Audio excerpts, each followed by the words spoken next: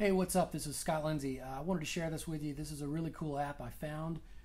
It's in the App Store. It's only like $7, and this thing is amazing. It's called Page Layers. And yes, it's true. What it does is it basically, you can open any website out there, any web page, and it will download it as a layered Photoshop file. Yes, it's true.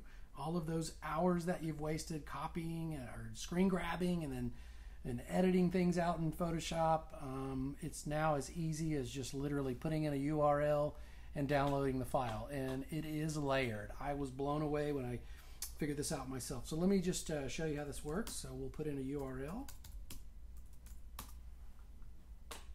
and once it loads in, you can see that this is just pretty much a browser.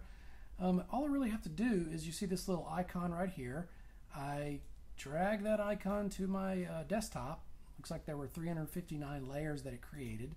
So it's not like the original Photoshop file, but again, it is layered. So I'm going to double click on that, open it up in here in Photoshop. And so you can see, I'm going to go ahead and I've got my auto select on. So now I can select this is a separate item. This movie here is a separate item. The button back is a separate item. And again, this works best, obviously, if you are in on an HTML5 website, but it is a very big time saver, and you can see that it's all just the HTML5 within there. And we've got the icons that are, it's all layered out, so it's pretty amazing. You can see over here that it stacks everything out. Navigation, it's really just reading the CSS. But again, very cool thing, great time saver. So hope you enjoy this. Again, it's only $7.